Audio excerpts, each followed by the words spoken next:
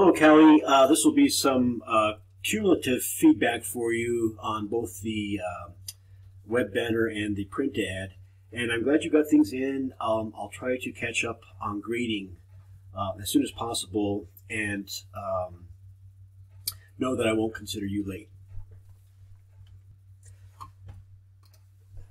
Callie, this is exemplary in the way that your file is structured, and I can turn things on or off at will. Your images were not embedded, they were linked. So these are only screen approximations. As it is, you would have to submit your high-res images along with the Illustrator file. If you embed them, that's not necessary, and the file becomes self-contained. But nonetheless, let me talk about the design a little bit. I like your ingredients. I like your arrangement of them. You might consider varying the scale just to relieve the, it's not monotonous certainly, but contrast to scale is one of the ways that you can enliven a composition. If I can get to work here. And by that I mean maybe these circles could be variously shaped and perhaps randomly or more randomly placed. Let's see. Oh, I see there. Oh, I see. That's how you've gotten your borders.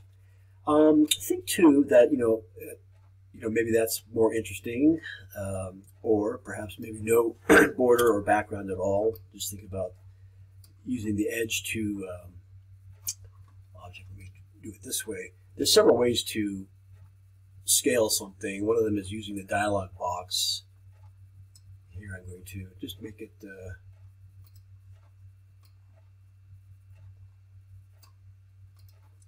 it may not appeal to you, but I think a more random arrangement might be good. And then the other thing too, I'm not, I've never been a fan of the logo, but in lieu of anything else, I think it's, it's okay. I like the logo if it's on a solid that maybe bleeds. Be careful of the edge, of course. Allow ample margin. And for that reason, I think it's because of the edge. If I can ungroup this, I would rather use the version of the logo without. Of course, it needs more contrast, but here we go. Here's the version of the logo that I think I would use. That's not in the box. Again, you need to honor your own sensibilities, but I would err in this and on the side of simplicity. Okay, so contrast to scale. Think about contact information. You want to include it really discreetly, maybe a QR code, a dummy QR code of some kind. Take a look at professional travel and leisure advertisement to see how that's handled. I'm going to move on to the web banner next. Callie, your web banner looks really nicely organized. As in the print ad, I can turn things on or off. Now, I'm missing fonts, and I'm thinking that maybe this is bitmapped because of that. Or perhaps you have it on its own layer. Let's see. Back it up and see how it goes.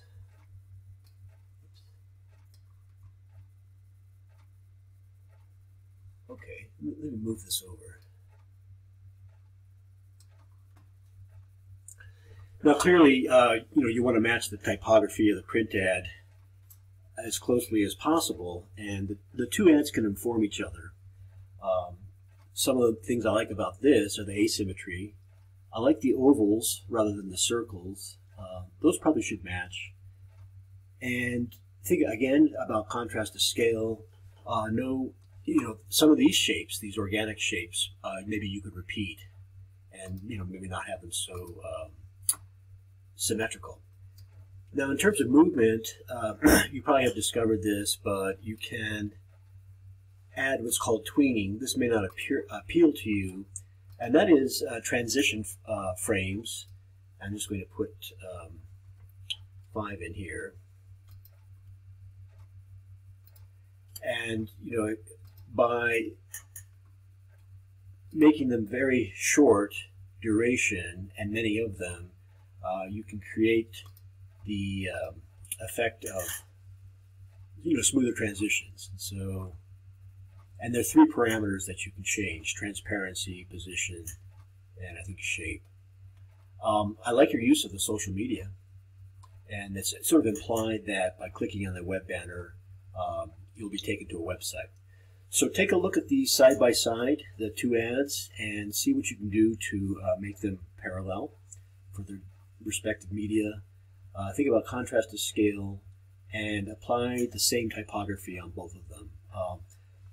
Maybe pick something other than this. Consider using Arial, the corporate typeface.